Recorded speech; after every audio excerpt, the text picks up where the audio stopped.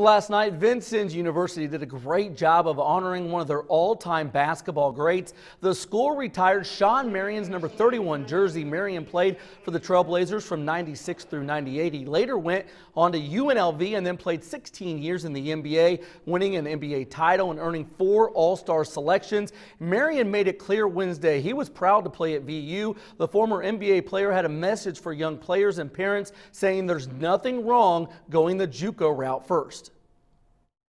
A lot of people frown upon junior college because they feel like it's they can go to Division I and sit out a red shirt. I was like, okay, that's your loss.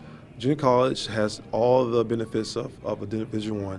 It's just and you're playing. You just don't have to wait. You don't have to wait a year to sit out. The campus here is not like no junior college campus. It never was, and now it's even crazier than it was when I was here. So that's been 22 years ago, and it's really like a Division I school now. So, but to come here and do the things I did here and have fun doing it and learning, I got education and I got the education of the game itself. I mean, you can't put a price on it.